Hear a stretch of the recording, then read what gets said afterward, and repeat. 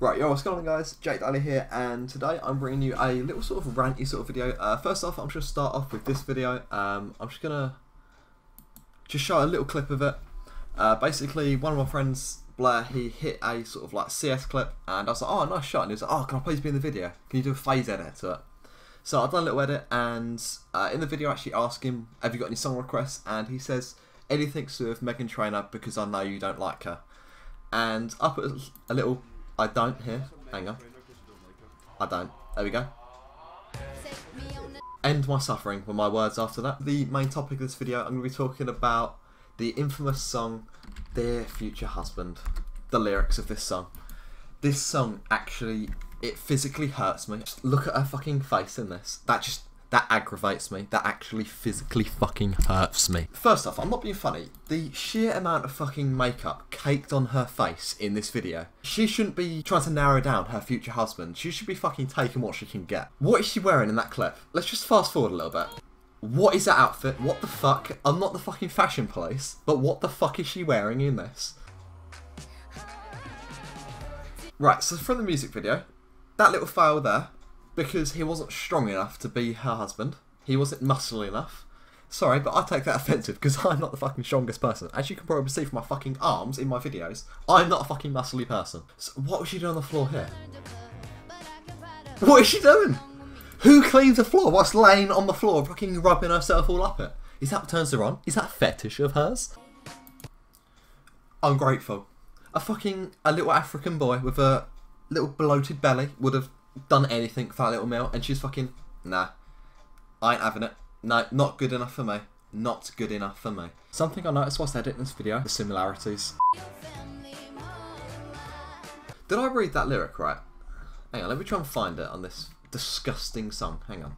A no will never see your family more than mine. What, so that means if I'm with you, I'm not allowed to see my family? What? Let's just have a little read of some of these lyrics, shall we? One thing that I really love about this song is she is sitting there, she's outlining everything she wants in a man, and then she's like, if you treat me right, I'll be your perfect wife, buying groceries. So I've got to be strong, I've got to be a number of other things on this long fucking winded song, and in return for treating her perfectly, doing everything she wants, she'll buy me fucking groceries.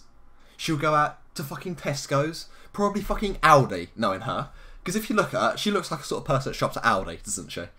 Even when I'm acting crazy, tell me everything's alright. What, so when you're being an absolute fucking cunt to me, I've got to say, oh no, it's alright. She's hitting you repeatedly, pushing you up against the wall, hitting you. She's acting a bit fucking crazy. She's screaming at you. Meghan, everything's okay. It's fine. Hit me more, please. After every fight, just apologise. And maybe then I'll let you try and rock my body right. You can have an argument. She could cheat on you.